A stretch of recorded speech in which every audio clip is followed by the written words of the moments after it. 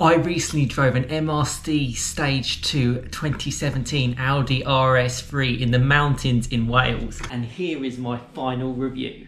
Who are MRC? Well, MRC Tuning Limited is a remapping tuning company. They tune all post 1998 drive-by-wire, VAG, Porsche, and a select few other brands with Bosch, Siemens ECUs. Let's talk about the car I drove. So this, as I mentioned, was an MRC Stage 2 ECU tune, developing around 538 PS and 729 Newton meters.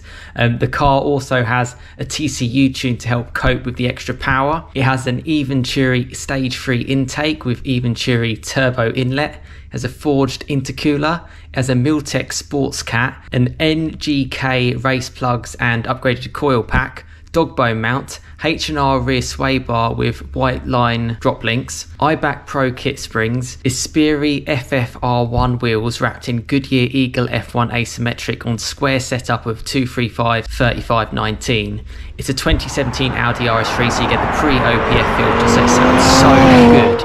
And I actually, the week before, drove a brand new 2021 Audi RS3, and yeah, big difference in sound. So stock, a 2017 Audi RS3 would have 400 PS and about 480 Newton meters. So you're looking at an increase of about 138 PS and, well, yeah, quite a huge 250 Newton meters gained. And I'll leave that full information in the description of this video. So how did it feel? To me, this is the most important part. How does it actually make you feel?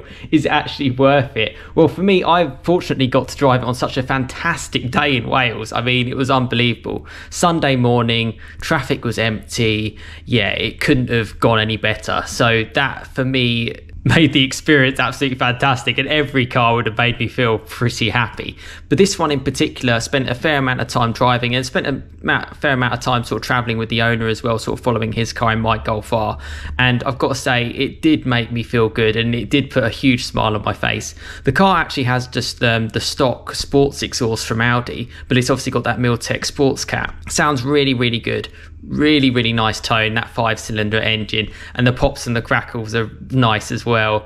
That car looks really subtle, which is my kind of like, you know, I'm not one for like sort of like all out there big wings, carbon all over it. So it was a bit of a sleeper car, and yeah, it turned a lot of heads in the villages that we were kind of going through to get to the mountains and the mountain passes that we drove on.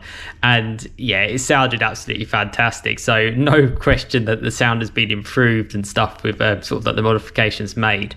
As for the speed, it was definitely really, really quick. There's no doubt. You know, it pushed yourself back into your seat, no problem when you're sort of on it. And as I was following the owner, obviously it was slightly more difficult for me to keep up in a 300 brake horsepower Golf R, but we could still both certainly have some fun together in the cars and enjoy the experience. Inside, while driving it, the gear shifts are really, really seamless. I probably would say the TCU Tune has helped with that, particularly with the extra power. The noise is great. It sounds real. You know, I don't know how much is piped through the speakers, but this sounds very, very real. And certainly from the inside, with like all the windows shut and stuff, it made a really, really great noise.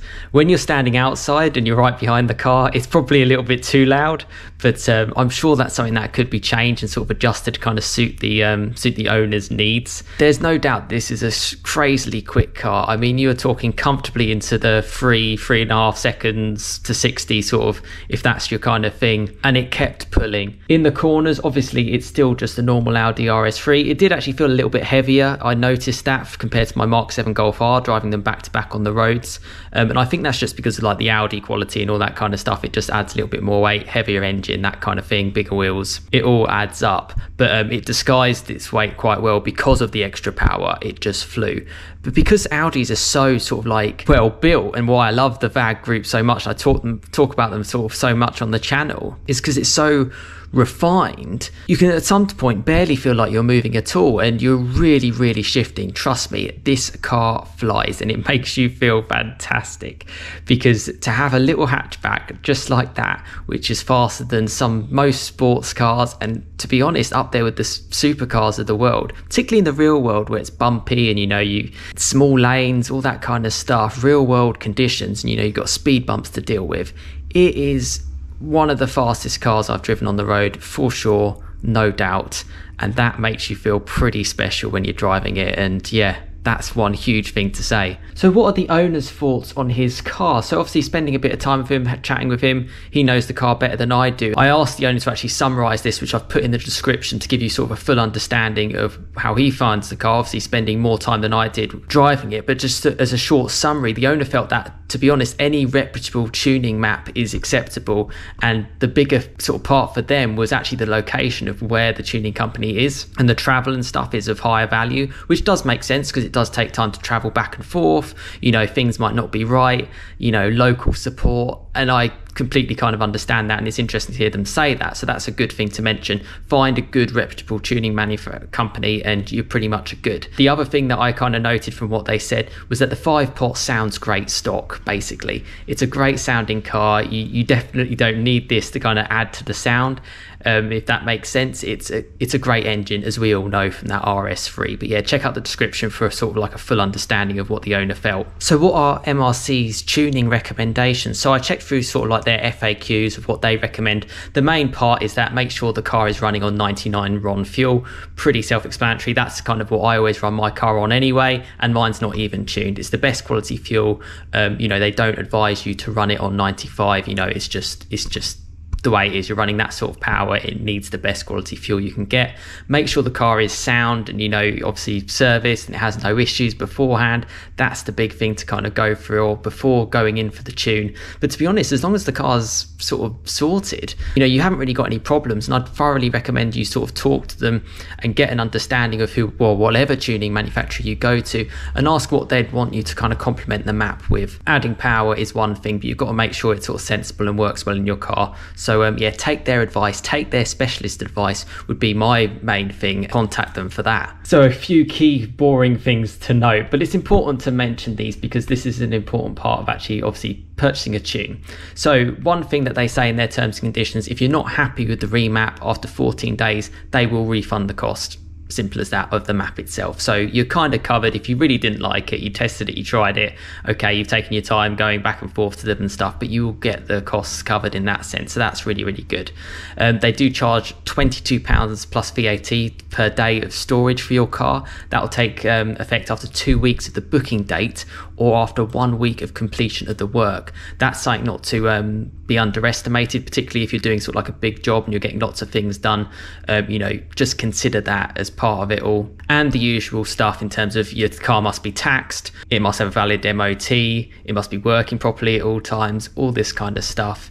And the final thing is there are no warranties on any modified cars. That's what it says in their T's and C's, which I'll also sort of leave a link in the description to. So yeah, one thing to mention there. But for me personally, I've never had such a big smile on my face, generally because it's the first time I've driven that sort of model of Audi RS3. I think it was the right time, it's the right era. Cars between sort of like 2014, 2017, that kind of era, I think they were just at the top of their game. Everything worked in its favour, particularly like the legislation that goes into newer cars now. It really does dent a lot of the fun, and I think the tune sort of added to the experience. To be honest, it was a great day, thoroughly enjoyed it, and you know, huge thank you to the owner for allowing me the opportunity to drive such a special car, stock or tuned. It's absolutely fantastic, particularly around those roads. And obviously get in touch with me if you'd like a feature on the channel, information in the description for that. I'd love to share it. But yeah, stunning car, I can't stop smiling even sort of a few days on. Absolutely brilliant. It gives me so much hope that, you know, cars are not dead just yet. You know, we're still fighting strong.